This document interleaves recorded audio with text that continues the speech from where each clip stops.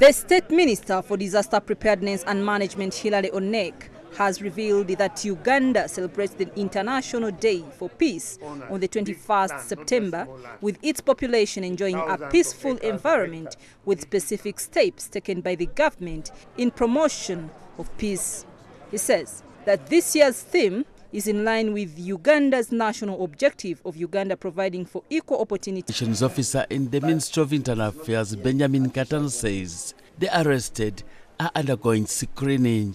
Suspected illegal immigrants are all from India, and we are still looking at their passports to establish their immigration status in the country. Katana says prior investigations indicate that the arrested foreigners entered the country as visitors, holding visitors' visas only to turn into workers.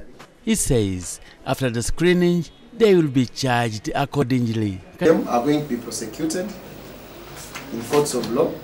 Others are going to be deported from the country, and in addition to paying fines for being and working in the country illegally. Katana says they arrest between 600 to 700 illegal immigrants annually. He says operations